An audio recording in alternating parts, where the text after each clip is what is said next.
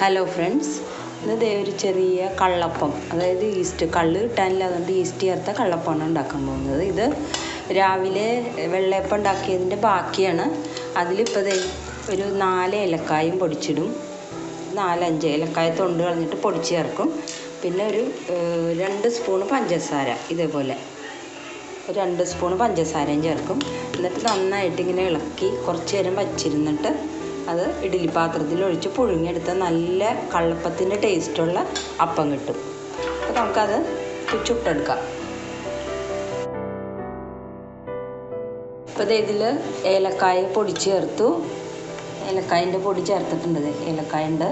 പിന്നെ പഞ്ചസാര ചേർത്തു, കുറച്ച് നേരം വച്ചിരുന്ന് ഇപ്പോൾ ഇത്തിരി പൊങ്ങിയിട്ടുണ്ട് നന്നായിട്ട്. ഇനി അത് ഇഡ്ഡലി പാത്രത്തിൻ്റെ തട്ടിലൊഴിച്ച് പുഴുങ്ങാൻ പോവുകയാണ്. വെള്ളം തിളച്ച് കിടക്കുകയാണ് ഇഡ്ഡലി പാത്രത്തിൽ അടുപ്പത്ത്. അതിലേക്ക് ഒഴിക്കാൻ പോവുക. വൈകുന്നേരം 4 മണി പലഹാരമായിട്ട് എടുക്കാനാണ്. എന്താണെന്ന് ചേച്ചി, പിന്നെ അധികം ഒഴിക്കരുത്, അധികം ഒരു കയ്യിൽ വെച്ച് ഒഴിച്ചാൽ മതി.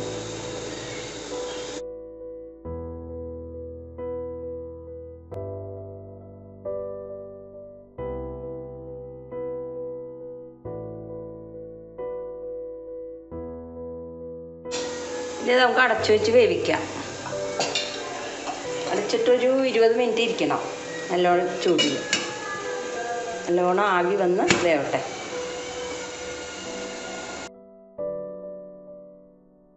ഇപ്പം ദേ 20 മിനിറ്റ് കഴിഞ്ഞു. ഇത് നമുക്ക് നോക്കാം. കണ്ട, നല്ല സോഫ്റ്റായിട്ടുള്ള കള്ളപ്പം പൊങ്ങി വന്നിട്ടുണ്ട്. വാങ്ങി വയ്ക്കട്ടെ.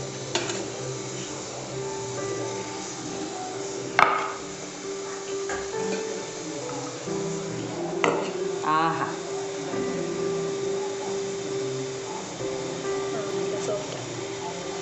നല്ല സോഫ്റ്റാണിത്. വായിലിട്ടാൽ അലിഞ്ഞു പോകുന്നൊക്കെ പറയാൻ കേട്ടിട്ടില്ല, അതുപോലത്തെ. ഇത് വെള്ളയപ്പത്തിൻ്റെ മാവ് രാവിലെ ഉണ്ടാക്കിയത്. അത് വെള്ളയപ്പം എങ്ങനെ ഉണ്ടാക്കണമെന്ന് എല്ലാവർക്കും അറിയായിരിക്കും.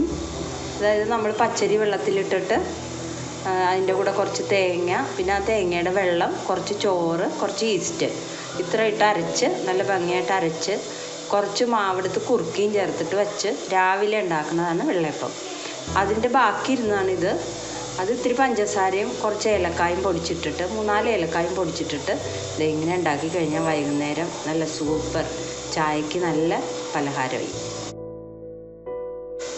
വെള്ളയപ്പത്തിൻ്റെ മാവ് ബാക്കി എല്ലാവർക്കും അറിയായിരിക്കും വെള്ളയപ്പം ഉണ്ടാക്കുന്നത്. അതിൻ്റെ മാവ് ബാക്കി വരുമ്പോൾ ഇതുപോലെ ഉണ്ടാക്കി നോക്കണം. എല്ലാവരും ട്രൈ ചെയ്ത് നോക്കൂ. എല്ലാവർക്കും ഇഷ്ടപ്പെടും, കുട്ടികൾക്കൊക്കെ ഇഷ്ടപ്പെടും. Thank you very much.